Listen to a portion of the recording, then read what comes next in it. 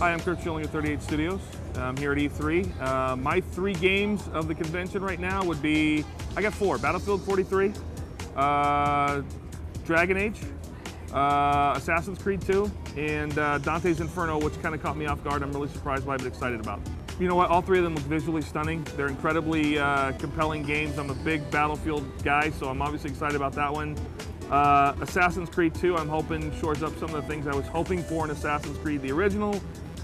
Dragon Age, huge BioWare fan, so I'm always a big fan of anything that they do. And Dante's Inferno, because the trailer looks so freaking cool, and it looks like it's going to be a blast to play. Hi, this is Curt Schilling at 38 Studios, and you've tuned in to digitaltrends.com.